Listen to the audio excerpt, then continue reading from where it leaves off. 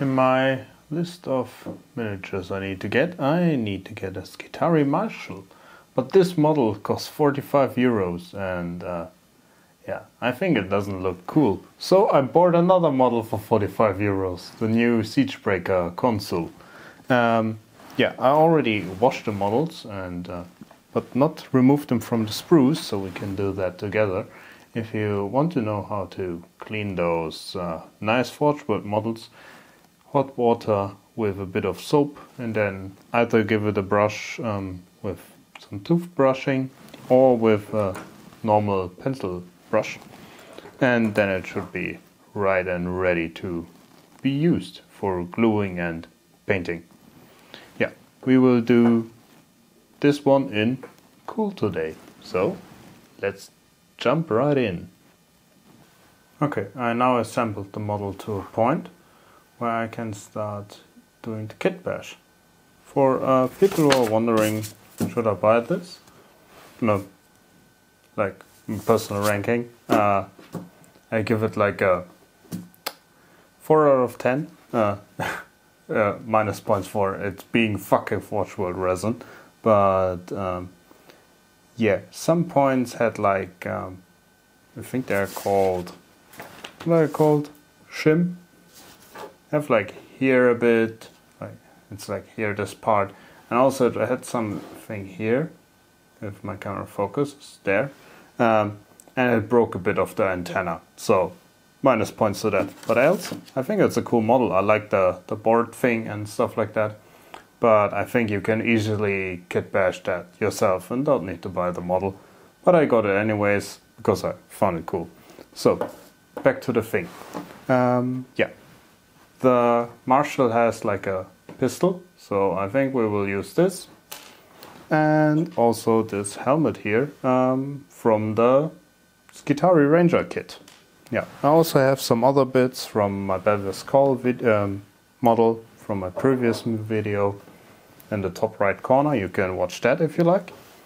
And yeah, I will just add bits and bobs here and there, and then I will come back to you and tell you all about it. This is the current status. I used kits of Call and also of the Skitarii Rangers.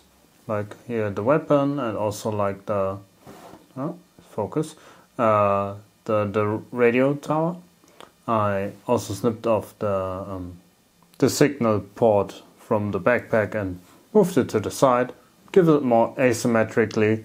Also made those creepy hand things like they have on Chaos backpacks. I think it just looks sick.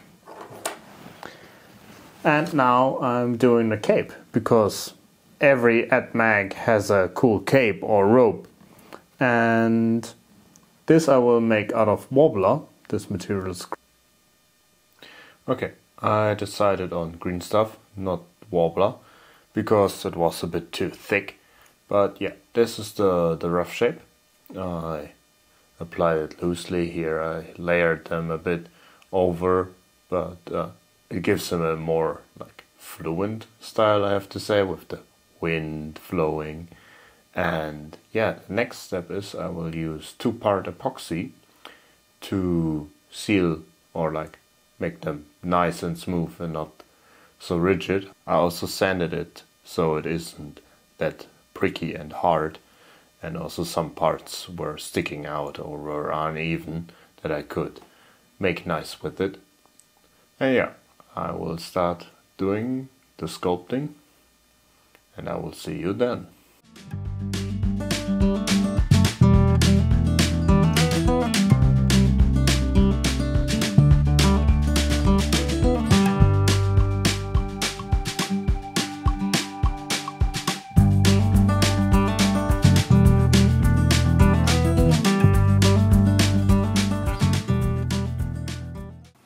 Here is the finished piece. I give him like a little focus. There like a little skull on the side, some flowers, and nice. I will get some foliage. Currently don't have a lot of foliage here because I recently moved, but I will glue some tufts over the where you see like here the leaves lapping over. Thank you all for watching, and I will see you in the next one.